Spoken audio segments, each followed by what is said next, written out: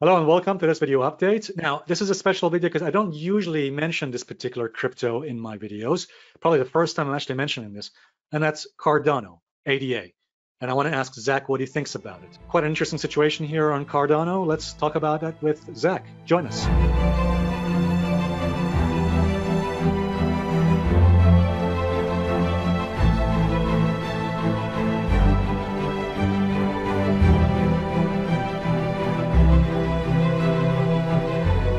All right, guys, welcome back. So, Zach, first of all, tell us about your interest in crypto in general. So, which particular cryptos do you watch a lot these days? Is it, I mean, other than Bitcoin and Ethereum? These are by no means a recommendation to buy any of these cryptos. All right, so as I'm sure you probably know, the majority of cryptos out there are completely worthless and complete garbage. There's a tremendous amount of risk involved with regards to crypto and cryptocurrencies and crypto tokens. This is purely for educational purposes. Okay, so just let people know which cryptos do you keep an eye on a regular basis? Well, I suppose the answer is I keep an eye on the ones which look as though they might provide technical entry and exit points.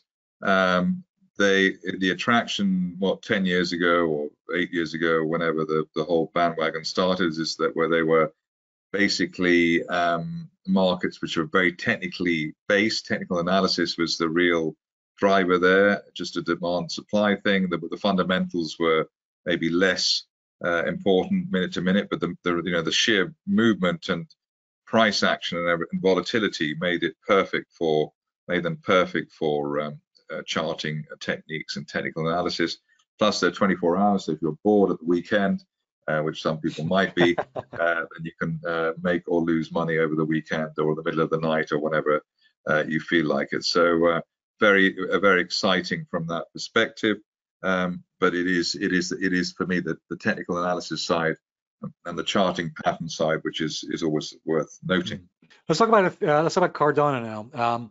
I mean, it took out some recent. I'm glad actually that Cardano dropped and took out some important lows, which I wanted to get taken out. I've been dying to get those levels taken out.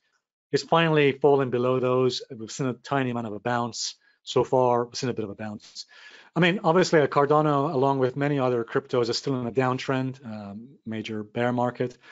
On Cardano specifically, what do you think needs to happen on Cardano from a technical perspective, that is, to show to us that maybe we're going more into bullish territory, an uptrend, or some kind of a bottoming structure? I mean, what needs to break, or whatever you want to say, actually? I mean, what key levels do you think, first of all, need to break on Cardano for us to, that could give us the first indication that bulls are now back in control and we could potentially moving into an uptrend and a bottom has been established?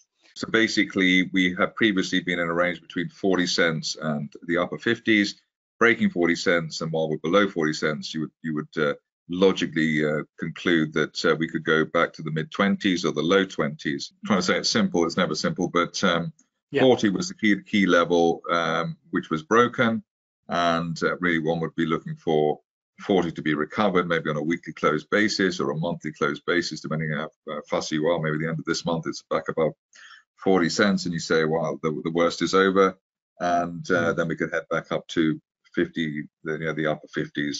We haven't been above the 200-day moving average, which tends to be the barrier between bullish and bearish since November last year, and so that is also a sign that we're just in a very unhappy market in terms of the bull argument. Zach, thank you so much indeed. I really appreciate that. And guys, I'll put the link so you can go ahead and check Zach on Twitter as well, at Zach's Traders Cafe. Thanks very much indeed, Zach. Really appreciate that. See you guys in the next video update.